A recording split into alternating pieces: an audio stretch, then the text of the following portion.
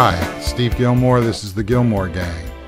I want to appreciate these guys showing up on a rare Wednesday show. This is about the time when I'm starting to say, that last show wasn't bad, and then I've got 3 days to prepare. Well, guess what?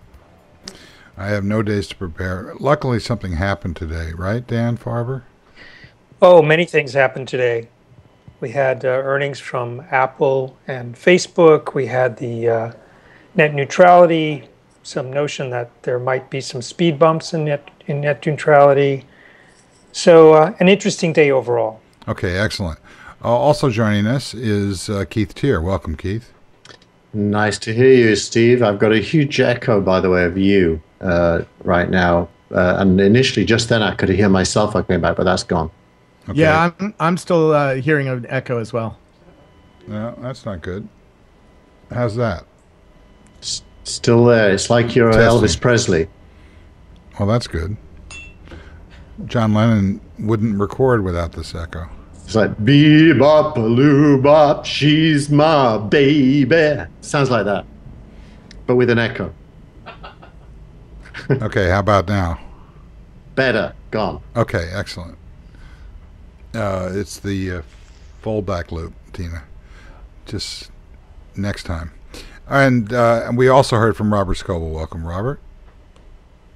What's up? I see you survived Coachella. Yeah, that. So who was at Coachella this year? The big act was Skrillex, probably. That was the hottest thing. Although some people think it was Outkast, but to me, Skrillex had the pressure to get into his act, and you mean he was under pressure to actually do something that's music?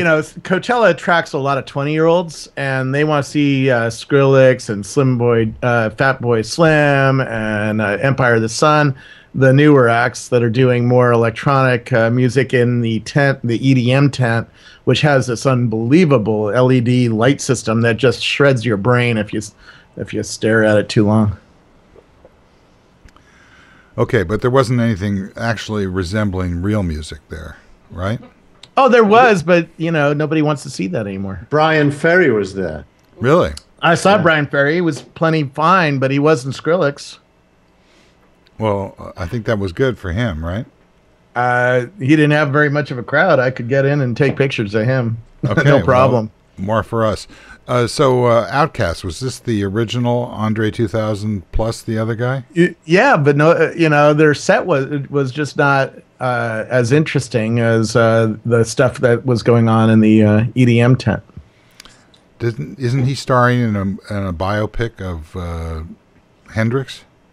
I don't know. Yeah, I think so. My favorite acts were Rudimental. I'm sorry, they were unbelievable. And who does the Pumped Up Kicks song? Foster the People was very good, and Cage the Elephant was extraordinary. So there were some other non-electronic music that was worth seeing, but I don't know. I stayed in the party tent the whole time. Okay, so Dan Farber, let's start with Facebook, and then we'll go to Apple. Okay, well, Facebook had a very nice quarter. Kind of they blew past expectations and showing a lot of growth. And I think 59% of their advertising revenue came from mobile. Their monthly average users is now around, or daily average users, I think is over 800 million. So all in all, they are showing that they have staying power. Yep. I had a lunch today with somebody I can't name, but one of the things we talked about is the fact that a lot of that revenue, a lot with a capital L, is coming from app installs on mobile. The app install ad unit that lets an app developer advertise to install their app, and if you click it, you go straight to the App Store and you're installing it. That's the one that's driving all that revenue. And they also have an ad network coming. They acknowledge that it is coming. They didn't say much more about it, but the first quarter revenue from advertising was 2.27 billion. So that's kind of like Google numbers when you really think about it, when Google is at this stage. And what stage is that?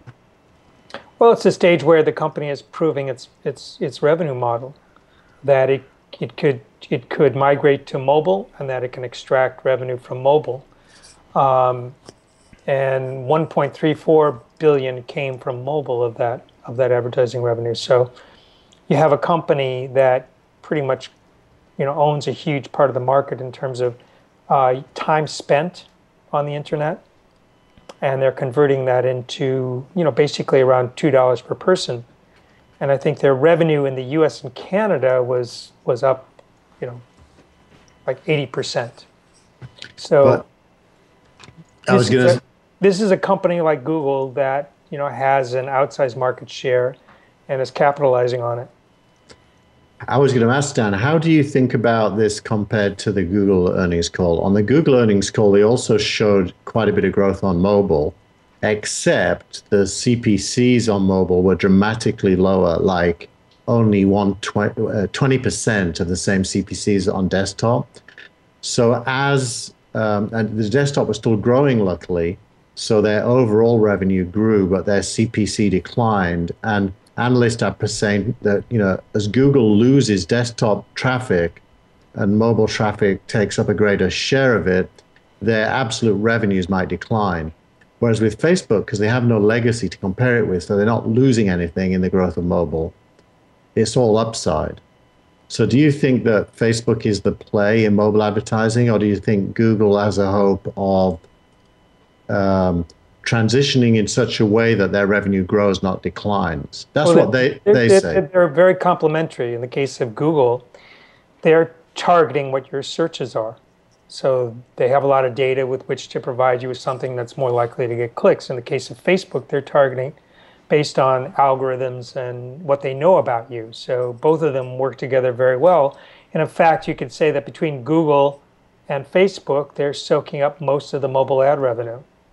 Except this is true for me, and I think it's now proven to be true, that people search a lot less on mobile because of the app-centric nature of mobile. Yes, that's definitely the case. But then again, Google has a good position in mobile on that, and unless they get kicked off of the iPhone, they're still going to have a very good business on that. And but I also think it means that Google needs to really think harder about its diversification and how to really push Google Now harder. Be interesting to see Microsoft, because Microsoft with Cortana, it's digital personal assistant, and trying to get more traction. Whether in 4 or 5 years they can actually have more of a play. So it's interesting. If you look at the IAB announced mobile ad figures, I think it was last week, and if you look at the pie of all internet advertising, I think mobile represents about 10% now, roughly. The question is, does the pie shrink as mobile's share grows? You're talking about gross revenues. Gross advertising spend, yeah. As it becomes less and less attractive to advertise on the desktop, which it will if people aren't engaged with the desktop that much, does the transition to mobile result in, not because of the lack of money, but lack of ways to spend it well? And there's a lot of bets being placed that this is true. For example, there's a lot of new startups doing what's called native advertising on mobile. I think what's going to happen is that the CPMs, or the cost for mobile ads, will have to go up as the companies providing them, or providing the platforms like a Facebook or a Google or Apple or whatever, as they get better at targeting, because it's all about the return on the investment. So if I get more clicks, if I get a better customer out of that click, you're going to pay more. So if it's just flooding mobile devices with ads, that's just not going to work. It doesn't scale very well because the CPMs are so low. So it's all about finding the right person at the right time. But are those ads actually working on the web? the flooded ad model, does that really work? Well, I think it works, in terms of a couple ways. One, it can work if you have an audience and and it's more customized and tailored to the certain kinds of information, so you can target better. But the kind of sites where, it's a flood of ads and the CPMs are like $2 or $3, I mean, that doesn't work. It only works when you have like basically a content farm, very little cost, and high volume. But that's not a great user experience. So I think that especially on mobile, it's all going to be about how do you integrate it into the mobile experience. And I know that Zuckerberg talked about that today, that they need to make their ads, whether it's on mobile or desktop, a great user experience, so that you can't tell the difference between traditional content and the advertising that you're getting. It's just so seamlessly part of your life. I think that's a hard trick to pull off. Because if you look at the model of television, now definitely television is much more of a broadcast rather than a targeted model, but people can't wait to skip the ads. So how do you create ads on mobile, which is an inherently more difficult device to get a message across? How do you create ads that will have that kind of sticking power? Or do people start moving to more subscription-based models in combination? Right, and bundling the results as well. I mean, there was an interesting deal today. Amazon paid about $300 million for access to HBO programming for their Fire. Yes, except you have to remember that those programs are at least 3 years old. So but it's not all. It's not just those though. They're also going to put HBO to go on. Well, that's already on that device. It's not on already. But it's on Apple's device. But those, the old programs, 3 years old, are going to be free to Prime members. Yeah, all I'm saying is that that deal brings them up to the parity with Apple TV that they need to do. It also makes them a much more serious challenger to Netflix.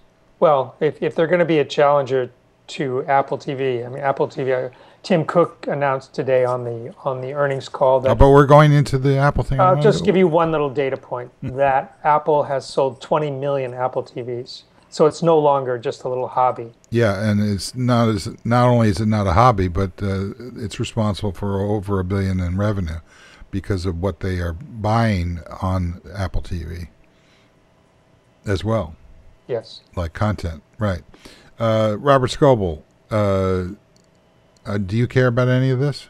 You look like you're still recovering. I'm still recovering from Coachella. Yeah. I'm interested in it because it shows that Apple's continuing its very profitable ways and nothing has slowed it down. And same thing for Facebook. It's interesting that I made a bet on Facebook a couple of years ago before most of the other journalists took it very seriously. And I went from 13,000 followers to, fake 600,000 followers because they include all the followers that I get off a list, but real 240,000 followers.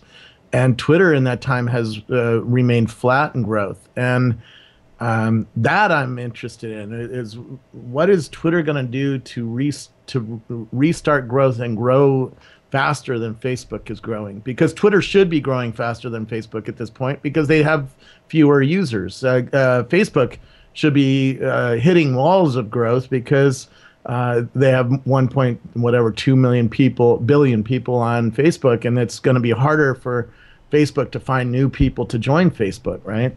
But Facebook continues to grow, and the traffic numbers that Facebook is kicking off continue to grow faster than Twitter, and that's something I'm watching very closely. Keith, do you agree with that Twitter's got a problem? Well, if I take Robert's statement that Twitter should be growing faster than Facebook because it's smaller, I think on the face of it, that's true. But Twitter has a less promising platform for growth because it made a decision to focus on being primarily a content portal. rather than a social network. It really doesn't have very much engagement tools. It does have direct messaging, and it has retweeting and favoriting. But those are very low engagement things. Direct messaging, you don't do much. Favoriting, you don't do much. Retweeting, you do when you're involved in it in some way or it grabs you in some way, but it's not that often. Compared to Facebook, which has many more tools for engagement and reasons to go back regularly. So I think that what Twitter hasn't figured out is how to make the interest graph engaging. And that's really all about people you don't know that you share things in common with at the level of interests. Yeah. It should be very engaging, but they're on this path of copying Facebook now, and I think they're losing their uniqueness and their originality.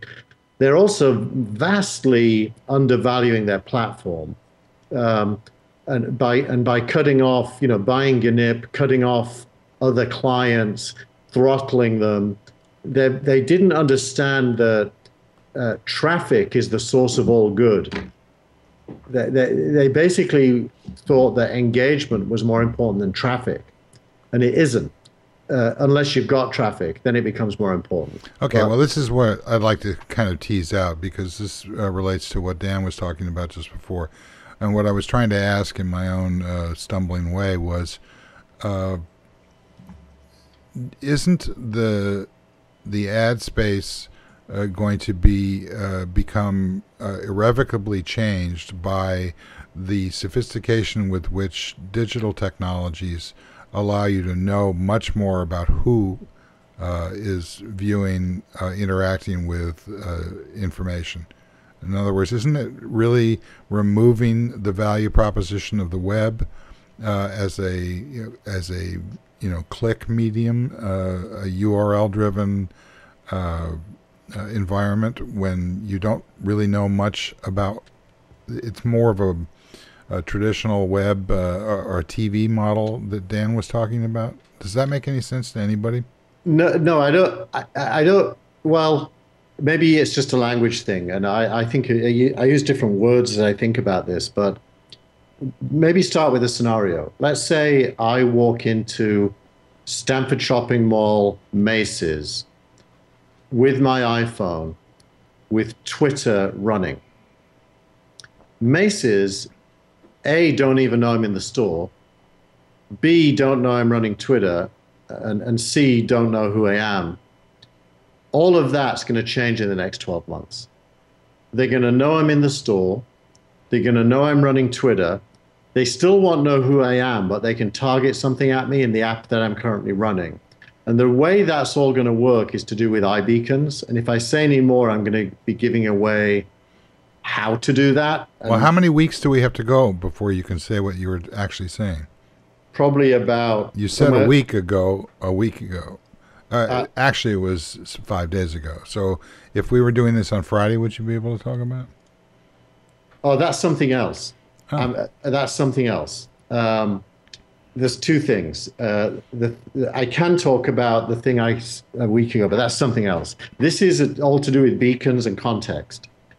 And there will be a way, ultimately, of universalizing both people and things to a layer of resolution that doesn't exist today. And but before we get to the brave new world, I mean, isn't already the amount of information that for example, ExactTarget has this journey that the people where they're tracking what is going on from the moment that a campaign begins to the moment that the user comes back and asks a customer service question about the product after they bought it.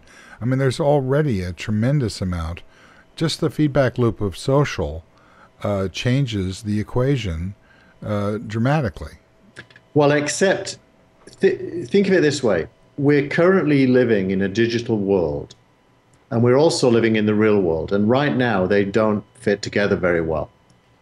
That's about to change. The real world will become, I guess, ambient is the word that everyone uses. But what that means, but that's a two-way thing. you will, if you choose, be viewable or knowable in the real world, and the context of where you are, what digital things you're running, and what physical place you're in will start to come together to create experiences that don't currently exist. And it already is. At Coachella, they had signs throughout the field where you tapped your armband and it automatically checked you into Facebook and shared with your friends that you're seeing like Skrillex. And there were beacons. Now, the beacons were not, did not seem to be turned on. And if they had been, it really had not done they hadn't done the app work yet to really do something innovative there. I also visited the Sacramento Kings, and they just turned on 35 beacons in their basketball stadium, but they have not yet finished the software for the apps that would change what happens to you as you walk around the stadium. But they've done a few tests. They did a little contest. So they said if you walk around the stadium, you'll find a geocached prize, and somebody will open their iPhone and get a couple tickets to the home opener next year, something like that. But they're really thinking through how to use this. I don't even know the right word, but location or presence info to do new experiences for the fans. But that's already happening. And that's going to be fun to watch. It is going to be exciting when it occurs. Also, it's going to be enraging for a lot of people who aren't as thrilled with the steady march of technology. But what I was trying to get at is that already, I mean, like, for example, Foursquare, I go to this breakfast place, and first of all, it tells me that I'm already there, and it gives me some tips from people, notably my wife, who's sitting next to me, but telling me, that the pancakes are great or whatever it is. Then they bootstrap this. This has been very insistent. They have this auto check-in thing now, which and they ask you the question, or they ask me the question, why would you like to have Tina auto check you in here? And of course, being the couch potato that I am, of course, I would much rather do something without actually having to do anything. So I say yes, and they point out that means that every one of the people that sees you now has the ability to check you in at a location, and that you can always go and turn it off. But I'm not going to turn it off because I didn't turn it on. One of the cool new features that Facebook just turned on last weekend for me, and it's still not on for my wife, so you might not be able to see this, is the nearby friends feature. And this shows you who is close to you, who is online right now on Facebook. And I like this feature a lot. And let's go through this feature. First of all, if you have it, you have to touch the lower right button on the Facebook app down here. And you'll see a new field called Nearby Friends. And then you can decide whether to turn this thing on. And also who can see your presence information. You can make it so that only your family can see it, or only your close friends, or only your friends, or nobody.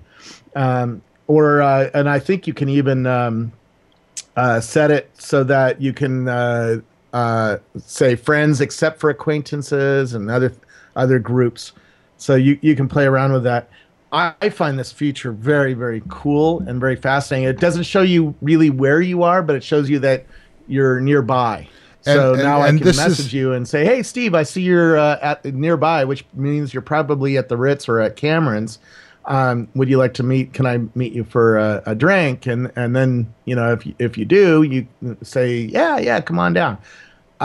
So it's done carefully enough to not make it possible to stalk somebody, but this is really, really neat feature that's coming, and it's turning on for people this week. And there's a guy named Josh Miller who I haven't actually met yet, but John Borthwick has been encouraging me to bring in some people to the show, like Samil Shah, who's been fantastic. And Josh wrote this great article which of course was all about something that we talked about last week, namely the lock screen. He talked about three things that were really going to be important in the near future, and the first of them was the lock screen. Yeah. And of course he's right, since it was my idea.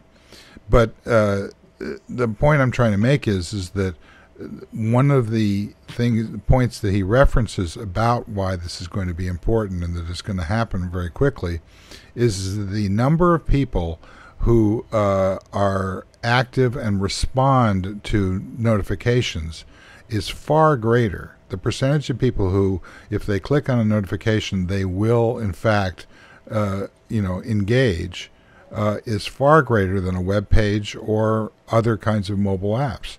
So we've got this, what you just said, Robert, about the nearby friends engages people with their assent, and it also encourages harvesting of their social graph in a way that is exceptionally more sticky, to Dan's original point.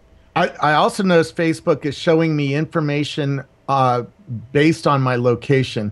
When I was at Coachella, I saw lots of other people's posts from Coachella, and I'm sure you in San Francisco weren't seeing that many. When I came back to San Francisco, I saw KTVU News info about a fire, and I'm sure that if you're in New York, you were not seeing that post about that fire because it doesn't really matter to you. And their algorithms on the news feed are getting smarter and smarter based on location. This is why you should not turn off the location ability or the Facebook's ability to use location because it really does affect the quality of Facebook, and also affects the ability to use these newer features, which you can turn off inside the app, not globally in the privacy settings of your phone. Dan, you want to comment on this?